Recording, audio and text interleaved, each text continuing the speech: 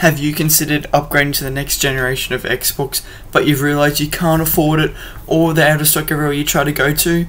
Welcome back to the channel, guys. Today I'll be showing you how to upgrade your resolution on the Xbox One to 144p. Now obviously, before we get into the video, make sure you like and subscribe, turn that notification bell on for today so you never miss a video. Now obviously, before we get into this again, guys, there are a few requirements that you will need.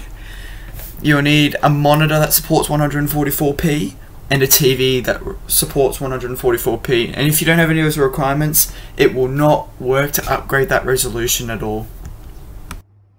So now, guys, the first step you want to do first is head over to settings,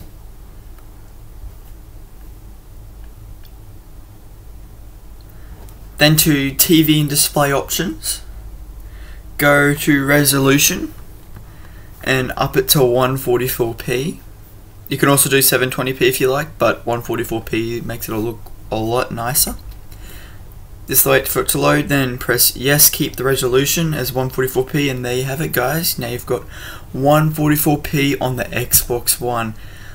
Another factor that you can also do is if you try to change the frame rate up to 120 frames as well as 144p, that doesn't work, unfortunately, as you're about to see up here. You ain't able to do that. What it does is it just reloads, you gotta wait for it to load, and it says confirm change to the new frame rate. However, I chose to see if I could do it, but it just goes back to 180p, 120Hz, which is only max you can do, 180p, 120Hz, which is 120 frames. Personally, I like the frame rate better than the resolution, but 144p still looks beautiful on most of the games on the Xbox One. And there you have it, guys. I hope you enjoyed the video today. Make sure to like, subscribe, turn on that notification button, and I'll see you in the next video. Bye!